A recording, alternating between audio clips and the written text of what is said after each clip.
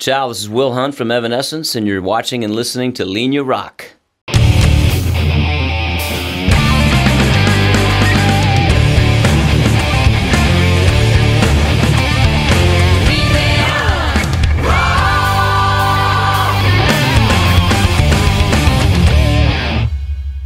Hi, Will. Hello. Welcome to Milan and welcome to Linea Rock. Grazie. Good to have you here. So you come to Italy very often, actually. Did this huge love for our country start, during the Vasco Rossi gig or even before that? I think it started with pizza. Okay. When I was 5, probably. I was like, that's got to be a cool country to go to. They make pizza. So, simple things. Yeah. Okay. Then, do you speak Italian? All the bad words. All right. Yeah, some, a little bit. Okay. Those are always very well known. Oh, yeah, of course. Okay, so when you started playing the drums, was it your vision since the beginning, to approach this as a professional experience, or you simply followed your natural instinct, which was your main motivator behind, entering the music world? I think that, and I tell, when I do clinics and lessons or anything like that, I tell people, really make sure that you're doing this because you love it, because the business side of it is really horrible, and I say that because it's just a very difficult business to be in, I call it the wild, wild west now. It's just crazy. But I think when I was a kid and I saw Kiss, when I was 5 on, I think a television show in the United States. And just, of course, visually you see that and there's fire and blood and all these things. Bombs. It's incredible, yeah. And so really what I wanted to do is I wanted to play guitar. I didn't, it wasn't drums. Oh, really? Yeah, and then my dad, who's a guitar player also, he got me a guitar, but I couldn't get my hands around the neck to make it work. And I was like, I can't do this. But wildly, there was a pair of drumsticks sitting around in the house for some odd reason, I think from his band. And I just started playing and naturally kind of felt it. Right. And so then started taking lessons, and that's kind of how it got going. Plus, you already had a guitar player in the house, so exactly. Yeah, Okay. I was surrounded by music as a kid growing up, and I don't think at that point when you're 5 years old you don't go, oh yeah, man, this is it for me the rest of my life. I'm going to be this. But I think by the time I was 8, I was starting to feel that way. So it was like kind of love at first sight for you when you first started to play the drums. You knew right immediately that was your instrument? I knew it. Yeah, I could feel that. It's one of those things that I gravitated to it naturally, and it wasn't forced. Whereas the guitar at that time anyways it was very difficult for me. It was forced, but I just held sticks. It just felt right. All right. So as you mentioned, we have a very special addiction in common, which is called Kissmania. Yeah. And so which is your favorite Kiss drummer? You started because of Peter Criss or something like that? Yeah, I would have to say Peter Criss because, back in the day when he was on, he was really good, and very different and unorthodox than a lot of the drummers at the time. He came from a different, background, and he played with this funk, this kind of groove that was really cool. And the way that he did his fills and everything, he's like, the guy wrote compositions, I think. And a lot of people, bag on him and say, oh, Peter Criss is horrible. And I was like, no, you know why? Because when you hear Peter Criss, it's Peter Criss. And for a drummer, that's very hard to do. It's kind of the same thing, I think, with Lars Ulrich, which I'm indifferent to Lars. I appreciate what he does, but I have to say, it's the same thing with him. Whether you hate him or you love him, it's him. It's him. You know it, undoubtedly. And you know what? That's the highest accolade I think that any drummer can have. Like John Bonham, Stuart Copeland. There's not many, but when you hear them, it's them. You keep yourself very, very busy. Is it a choice, or simply you cannot say no to all the offers that are made to you? Wow, that's a good question. I've never thought about that. I guess because I'm too busy. No, I think that, again, I love to play, and I'm always up for a good time and good playing and, writing music or performing music or whatever. I have several of my own projects going on at once outside of Evanescence. And I don't know. I think I just do it when it feels right, and it makes sense. I mean, it has to make sense. There's got to be something. It's either I love the music that we're making. Okay. I love the hang, with the people. Right. Or I love the money. It's got to be one of the three. Okay. One of them's got to be there. A good combination, by the way. Great if it's all three are there, then hey, you're winning. Yeah. Okay, so you just finished recording an album with Gus G. Yes. Which just came out. Mm-hmm. Can you tell us more about it? And actually, which was your role? Did you write your own patterns? How did it work? Well, I met Gus last year, almost exactly a year ago, at Music Messe, which is like the big manufacturers convention in Frankfurt, Germany. Yeah. And I was introduced to him from our guitar player in Evanescence, Jen, who's German. And so Jen introduced us, and I spoke with Gus because, the common ground for us is that, he played in Ozzy and I played with Zakk Wylde. Okay. So, and we sat down in the hotel lobby, not even drinking. I think we both had water in our hands. And this is in the evening, just cracking up, talking about Zakk, telling Zakk stories and Ozzy stories. And I just hit it off with him really well. One thing is that my stepmother is full Greek. She was born in Greece. Okay. So I've got some heritage or some lineage there. And he's Greek. And so we talked a lot about that. And we just hit it off. And then I think it was not long after that, he hit me up and asked me if I'd be interested in playing on his new solo album, and I absolutely, of course, Okay. He and the bass player Dennis, who plays bass and sings on it and produced it and co-wrote it. He's a big role with Gus. They sent me the demos, and they were just patterns that they had programmed. But then once I got in there, they had me do my thing, my fills, okay. And change some patterns. And I recorded the entire album in 2 days. Wow. Yeah. I'm quick.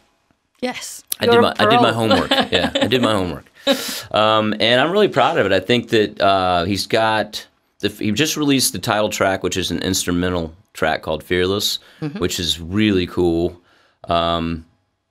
Kind of reminds me of a very heavy Joe Satriani in a way, but just with maybe a little more soul.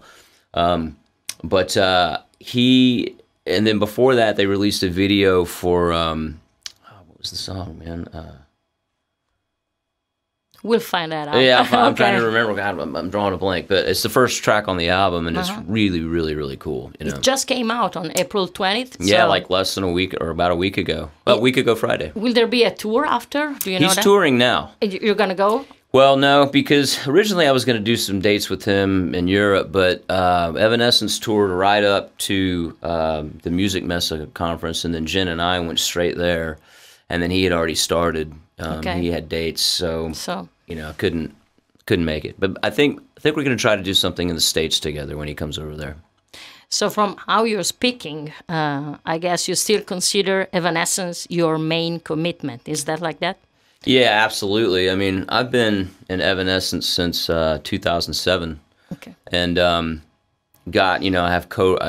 get to write. I co-wrote some of the songs on the last album. And even though the albums are spaced out, it's still for some odd reason. It's not by design, but some odd reason I always wind up. I'm there. Well, there's a lot of reasons, but we just put out an orchestral record that basically is a reimagining of some of the older material, but it's very, very different than what like a lot of bands have done with orchestra music, like Kiss or Metallica. Have done these orchestral records, but basically what they do is they play their songs and then they add an orchestra to it. Yeah. And Evanescence is already that. That's what Evanescence sounds like anyways. So to do it, Amy's idea was let's strip it completely down and then build it from the ground up. And kind of my role in it was playing a lot of electronic percussion and a lot of electronic things. On this current tour, I'm using an entirely electronic kit. Like there's not one microphone on it, and it's cool. It's different, but very different. Very different, yeah. But especially for someone that is strong as you are. Yeah. Well, it's a definitely all the dynamics, it's very different. Very different, but it's also really challenging and really cool. One of the things about it is that these are different arrangements. So the difficulty was not learning the new arrangements, like unwinding what I've known for since 2007 on a lot of this stuff, or the last record. And 11, 12 years. So. Yeah. I mean, or the last 5 years. But that wasn't the hard part. The hard part was that every single song, I have a palette of 12 different sounds. So it was really remembering... Okay, that's where the anvil hit is. That's where the explosion is. That's, and kind of like... Also because visually they're all the same. Yeah, it's like... So it's... Right, and I only have a certain number of inputs to use for the samples. So, like, I'm hitting cymbals, but they're not cymbals. So that might be a rim click, or that might be an explosion, or that might be this one hit that, lasts 4 or 8 beats. And it's, that was dicey in the beginning. That was what was hard. But apart from the fact that that's, Evanescence, that's your own band. Mm-hmm. But do you think that genre that you're playing with them is the thing that makes you express the most, the best as a drummer? What do you think? Yeah, I mean, anytime I get to write, I get to be a part of the creation, it's absolutely that. I think that with Evanescence, I do get a chance to do that, and even on this last album, which is very highly influenced electronically with at least the rhythms, I was able to add to that and do my thing and kind of still be a part of it. Yeah. I mean, make no bones about it. Everybody knows that Evanescence is really Amy's thing. I mean, it is a band, but she calls the shots, man. She's the leader, and I'm 1,000% okay with that. But that being said, she wants me to, expand my horizons. She wants, she pushes the creativity, and I think that that's one of the alluring things about being in that situation. Apart from the fact that, believe it or not, like, we actually all really get along. Like, we like hanging out with each other. I don't think there's that many bands that can say that. Especially after many years. Right, and I think, and then it goes to show you that, we've taken a lot of long breaks, so maybe that's got a little bit to do with it. Okay, that helped. We're not living on top of each other all the time, but yeah, I mean, we do get along, and we like to hang out with each other, so it's a good camp. And being also a session player makes it more as a job, than just playing with your own band, or actually, sitting behind the kit makes no difference. When you're there, you just do it, and you don't think, I'm doing this for my band. No, this is a session or whatever. How does it work for you? Everything's different. I think that when it's your own band, you're kind of relying on each other in the writing process, and when you're in the studio as well as a producer, you're kind of relying on each other to say, hey, try this, or okay, that's a little over the top, maybe try something different, or or encouragement, like, that's so cool, man, I love that. And then you feed off of each other, and that's kind of more the original band side of it. In the studio side of it, as a studio musician, these people bring you their songs, and sometimes they're very attached to the way that they are. Mm-hmm. And you like to think that people bring you in to do their albums because they want your flavor on it. But I've definitely done a couple of things where bands have demoed songs for, over the process of a year. So they become very attached to the way that drum parts are and things are. And so every situation is different. Sometimes they go, hey, man, like the Gus G thing, hey, man, do your thing within the confines of what we've got, And then occasionally you say, change this, go back to that. But usually it was like, man, over the top, I love it.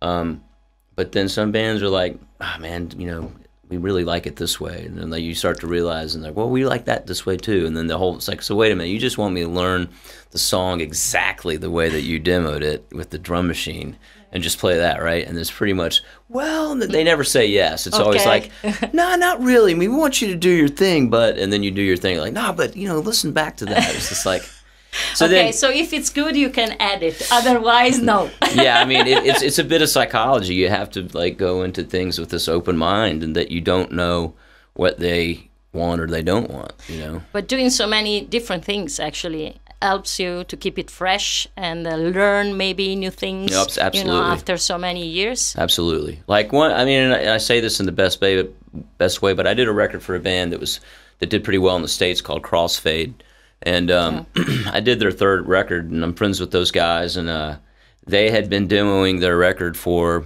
more than a year. Yeah. And the guy that is the guitar player and kind of one of the main writers, very educated musician, Berkeley guy, but also, you know, with the genius comes the insanity. And we did a song on that album that I'm very proud of. It's the last song on the album called "Make Me a Believer," but it's a little over 10 minutes long. It goes in and out of different tempos and time signature changes, and it's really, really, really cool. But it was one of those things where I got in there, and you know, they really wanted that thing close, if almost exact, to what the drum machine parts were. Okay. And that was a process, man. It was overwhelming, but at the end of it, I learned a whole lot. I played some fills that I wouldn't have normally played, and now I have them in my repertoire. And, you know, you take situations like that, and you learn from them. You know, you become better. And what's more difficult for you to put, you know, Will Hunt's signature on, you know, when you play on somebody else's music and, you know, make people understand that immediately that it's you, or actually fitting, you know, the project the way, you know, they demand you to do. Yeah. And it's actually, I mean, maybe it's more natural to put yourself into it, yeah, but sometimes you have to follow some instructions or what is more complex and difficult for you? Maybe, you know, it's more complex to go in and have to like repeat exactly what's on their demo. Yeah. You know, because then you're very meticulously learning these parts and these little hi-hat nuances or these little ping. You know, God, I'm using the cross. He called the ride bell a ping. It drove me crazy. It's a ride bell. I love you, Les, but but anyways, you know, that was how exacting that was. It's like, you know, those two pings on the end of the and the eighth note. I mean, seriously. Yeah. So that's more difficult because I'm really kind of an in the moment guy. Okay. And tend to kind of play things, you know, how I'm feeling, you know, and then once I kind of get it formulated down, like I'll do a couple of passes of a song, start to feel things that I feel are really good and start repeating those things. And then usually go in and listen back, you know, and like, oh, that's cool. Not so good. This is cool, you know, and kind of start doing it like that and then building it. And then once it's documented like that, then, you know, I pretty much stay on that. Tell me about this tour that you're doing these days in Italy, with Rock Classics Revisited. Yeah. Was it your idea? And is it a trick, you know, to keep in shape while having a great time? Or actually you're trying to educate, you know, the younger fans to the classics? What's the meaning behind it? All of the above. Okay. Yeah, I can't. I took a cue from Steph Burns. You know, Steph has been doing this type of a thing over here for quite a while, and Steph and I grew very fond of each other when I started playing with Vasco. I mean, I knew who Steph was, but I didn't know him. But we hit it off immediately, and he told me that he did this, and after the second year that I played with Vasco, it was like, you know, you could do the same thing. So just started doing it, and it's interesting because it's a mixed bag. Like some nights you get this incredible band, like last night, I played with this band, and the singer's this guy, Timothy, who was the second place winner on The Voice here in Italy. And I've known about Timothy for a while, and it was awesome. The band was great. He was great, and we had an incredible time. But sometimes you get guys, you're like, and they say, yeah, you know that? Yeah, I know that song. And then you get into it, and like, are you sure you know that song? And then by that point, it's, you know, you've jumped out of the plane. You know, you can't, you know, get back in the plane at that point and stop everything. You just got to go through it. So, but I don't know. I mean, when it goes well, it's a lot of fun. When it doesn't go well, I've got some good stories to tell. Okay. But you don't want to tell us. Yeah. Well, yeah. And who chose the set list? It was you? No, I mean, yes and no. I mean, it's kind of a mixed bag of people. common things that a lot of people know. It makes it, not overdoing it. And a lot of times what I'll do is, I'll throw out a set of 30 songs, like, pick 15. Wow. And then what'll happen is say, well, we got 10 of these, but then we play these other 5, maybe, or here's our set, maybe you know some of these. And inadvertently, I always know some. I mean, I've been playing cover bands since I was 17, so I know quite a few. Okay. There's a lot going on up here. Which are your favorite classics to play? Well, any Led Zeppelin. Okay. Any Kiss. Okay. Any Black Sabbath. I mean, there's endless Van Halen. I mean, you name it. I think it'd be an easier question to answer of what don't I like to play. All right. And apart from you on the drums, is it a different band every night? How does it work? Usually it is. Okay. The band that I played with on the first date, I'm playing with again. I don't know what day I'm playing with them, but I am playing with them again. So occasionally I have the same band. One time I came over here and I did a tour with the same band for the whole time. Okay. And that was a lot of fun because, you could be a little bit more selective about the material. And then we rehearsed a couple days and then it's every night, So this time no rehearsal at all? You just go to sound check and... Yeah, that's it. Okay, you and go let's over a couple, maybe talk about it for a minute, like, hey, this is how we'll end this or whatever, Wow. When you're a pro, you can do that. You hope. Is that special for Italy, or you're doing it all over Europe? No, just Italy. I haven't done this outside of Italy yet. I've thought about it. Maybe Germany I might do some stuff in, but not yet. And tonight is a very special night because you're playing a special tribute to Iron Maiden. Yeah. With Flesh of the Blade, which is an Italian tribute band. Why this special choice and how did it happen? That this date is different than the others. Right. Well, so my manager over here asked me, he's like, hey, there's a gig with Iron Maiden tribute band. And I was like, like I haven't played Iron Maiden songs since I was in high school. And it's fun, it's just like, I'm up for the challenge, One of the things about playing with tribute bands, whether it's an Iron Maiden tribute band or an AC/DC tribute band over here, or Nirvana one, which I've played with, is that usually they're pretty on it. They usually know their songs. So it's really more on me to learn the material and not, avoid the train wrecks, and which I guess puts me a little bit more in control. So I'm okay with that. Okay. It makes it kind of, it idiot proofs it.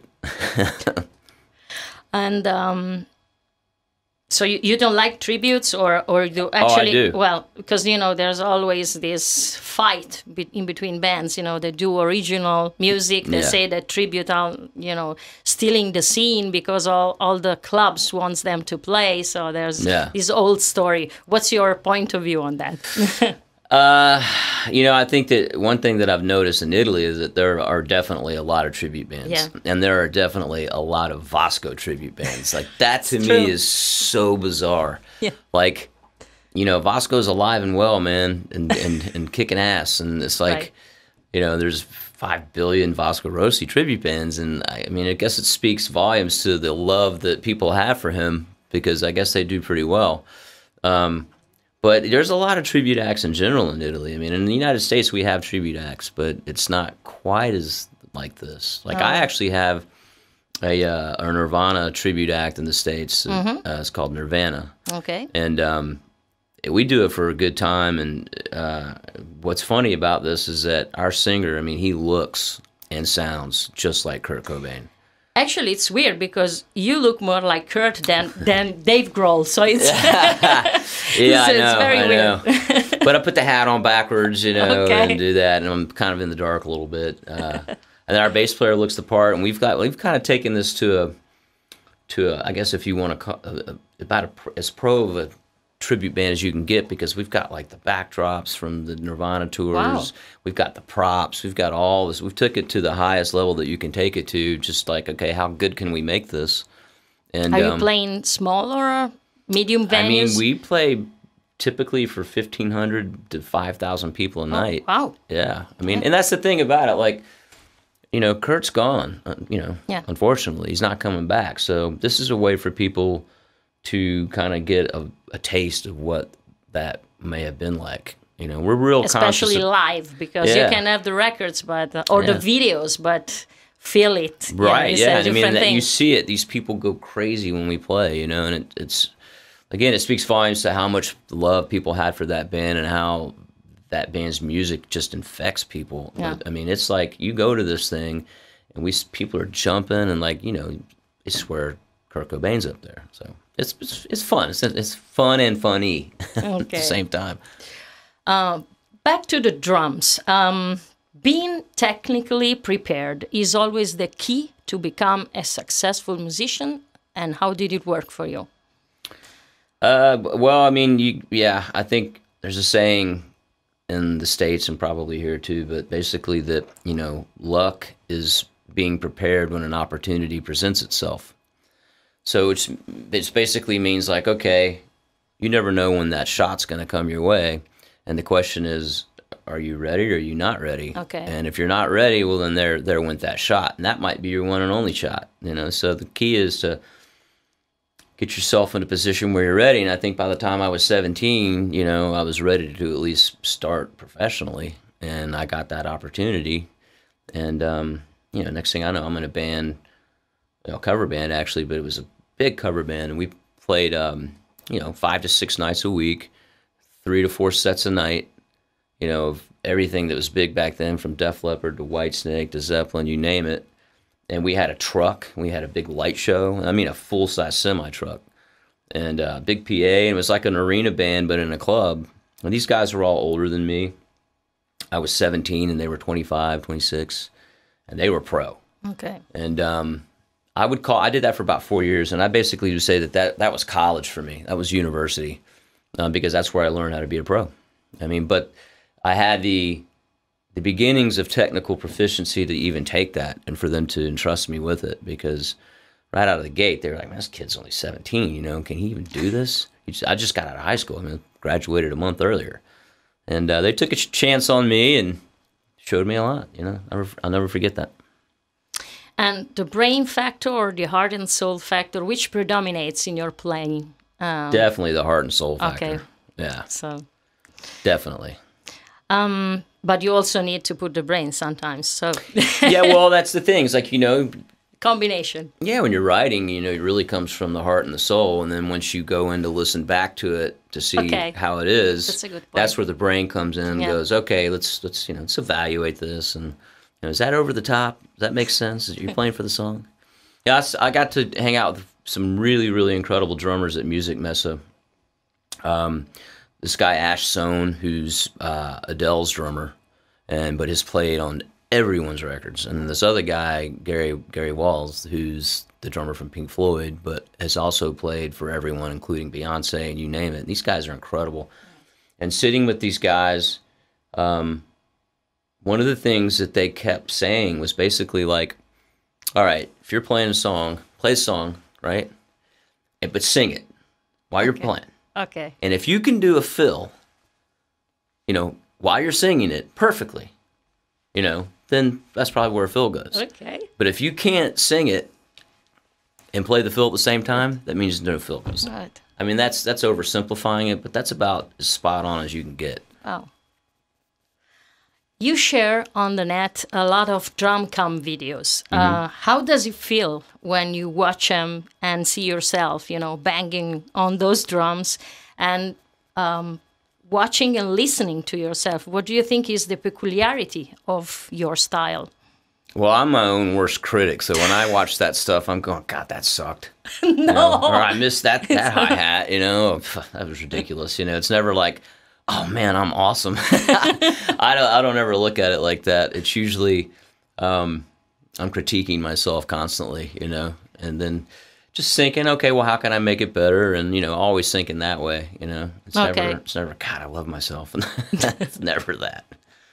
But you watch them all? I mean, or you just first 30 seconds and then you don't want to see. Well, I mean, if they go up on YouTube, I've definitely watched it because I don't want to put up something where I just have a huge train wreck. I got to make sure that's legit. And from your experience, do you think that boys and girls have a different vision and expression of the rhythm as drummers or percussionists? I don't think so. I mean, there's some really great female drummers out there.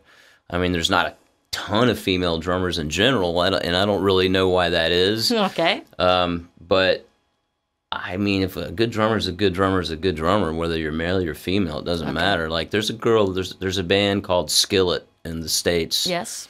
We know And them, yeah. they have a female drummer. Her name's Jen Ledger, I think is her name. And when Device, I had a band with the singer from Disturbed, David Draymond. When we were doing some touring, we did a couple festivals with Skillet. And, I mean, she blew me away. She, like, beats the crap out of the drums and plays with so much soul and so much vibe and just, you know, incredible female drummer, you know. It's like you don't even think about her being a female. You're like, just, wow, you know. Sheila E. Do you remember it? I mean, she's a freak, man. She's incredible, you know. There's a lot of rhythm going on there. Okay. If you have to name your top 3 favorite drummers of all time, which ones would you pick? That's tough, man. I mean, very hard. I mean, it'd be, you know, I'm leaving some people out if I don't do this right, but certainly John Bonham. You know, certainly Tommy Lee. He was a huge influence for me before I ever even met the guy. Okay. You know, that's public knowledge.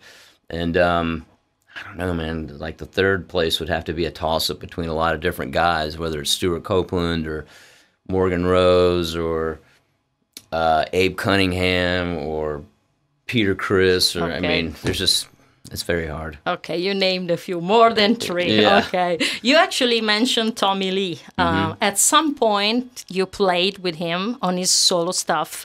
How is it for a drummer to play for a drummer? And, you know, you're both amazing drummers. What kind of experience was that? You know, there was more pressure in it for you because it was Tommy Lee? No, because we're friends. That's the thing about it with him is that, you know, you meet somebody like that. First of all, just to meet your heroes is, you know, a dream. You know, you never think that that's going to happen. So when you meet them, but let alone you're meeting them and then now you're playing in their band and now you're buddies, you know, it's just that whole part of it's surreal. But I think the fact that we were friends by the time I actually played on anything of his was...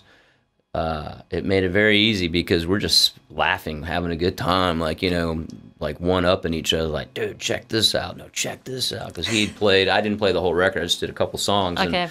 And we just feed off of each other like that, you know. That's our friendship is based on rhythm, and we dig it, you know. And it's not intimidating at all. It's really more encouraging. And you talk about pushing the envelope. I mean, that's kind of what goes on. All right. Very healthy relationship. And do you have a special training or diet for drummers that you would suggest, especially on tour? Yeah, so, I mean, it's kind of common sense, you know? Like, drink a lot of water. All right. You know, I do a lot of cardio, a lot of CrossFit training, which is like strength training, but also cardio at the same time. Because when I play, it's really physical. You know, it's kind of like running a race. Less so on this last Evanescence tour because I'm definitely more reserved. But, you know, normal stuff for me is like, you know, my heart rate's up really high and it's for a long time. Like with the Vasco show, it's 2.5 hours long. And although I get a few breaks here and there, I mean, there's a lot of it that's very up. And you don't want to feel like at the end of a song or end of a few songs, like, you know, you're dragging, like, it's killing me, man. You know, you want to feel like you got energy to burn. So... I think a lot of it is just getting the cardio up and also like some yoga, you know, to really keep limber. I'm older, so I need to really take care of my muscles and joints. Okay, last question. Okay. And is there anything you really dig as much as playing drums? And what's next for you at the moment? Maybe some solo stuff to keep yourself even more busy? Yeah, so what do I like more than playing drums? I mean, of course, hanging out with my family.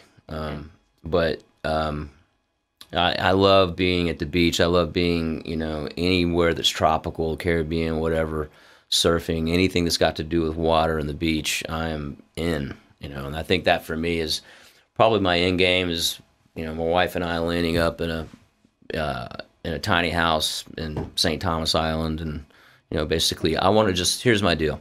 I want to be where all I got to do is put my surf baggies on and my flip-flops. Okay. And I can live like that. I don't even have to put a shirt on unless I'm going to go to the restaurant or the grocery store. And other than that, that's heaven. So that's, yeah. I don't enjoy that more than drums because I'm still going to play, but at least as much as drums. Yeah, Okay. yeah. And then outside of that, I have a few projects. I have a band called called White Noise Owl that's been out for a while. We've got a new album coming out. We've got a 4-song EP out now. It's on Spotify and iTunes. And we've got a new song out now. It's also on Spotify and iTunes as well as a video. It's called Something. And the rest of that record's probably going to be out within the next month or two. Okay. And so then, it's ready. Yeah, it's ready. And then I have another project called Rival City with a singer by the name of Jeff Goot, who was the runner-up winner on the X Factor in the United States. Okay. And the guitar player, Gino Leonardo from Filter. And that's really cool. And we've got an EP that's ready to go. We may extend that to a full length. I don't know yet. And then, and then I've got another band, which is in the studio right now called Thirst. Okay. Which is actually, this is kind of funny. This is the guys that I have the Nirvana tribute band with. Okay. So what we have a whole other world of an original project that's not like Nirvana. I mean, it's a little grungy, but it's cool. I'm really excited about it. So that's coming at some point too. So yeah, I'm staying busy. Okay, great. So thanks, Will, for your time. Thank you. Looking forward for the show, and hope to see you soon again to Absolutely. Italy. Okay. All right, thank Thank you. you so much.